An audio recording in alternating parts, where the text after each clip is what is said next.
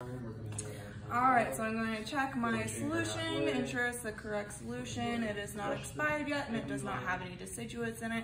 I'm going to make sure I have the correct administration kit. I'm going to puncture the bag, fill it the chamber halfway, and I'm going to flush my tubing so that it no longer has any air left. I am also going to get an extension kit. I am going to flush any air out of it with saline. I'm going to get my IO needle catheter, bulky dressings, cut my tape,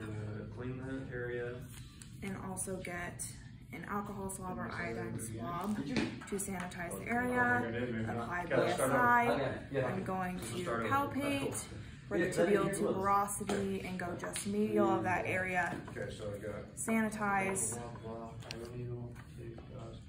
And then right here, identify it, so identify the This needle was put in the wrong direction. Okay, got it. Okay, good.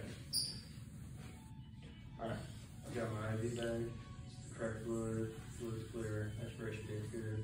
I've got my correct IV tubing. Go just medial. I'm going to insert the needle into the skin until I feel the bone.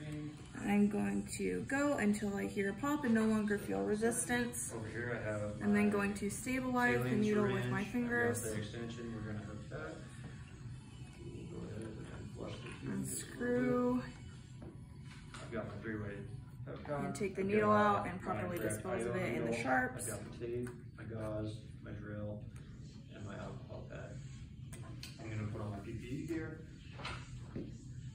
I'm then going to ensure I have patency by extracting a small amount of bone marrow and then quickly flushing my saline.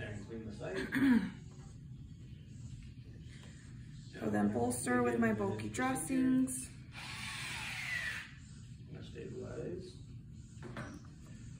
Very nice twist.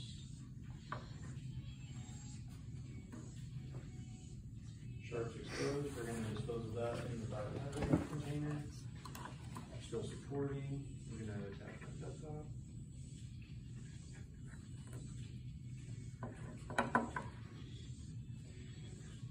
We're going to attach the extension. We're going to back flush the bone marrow. And we're going to flush the saline through.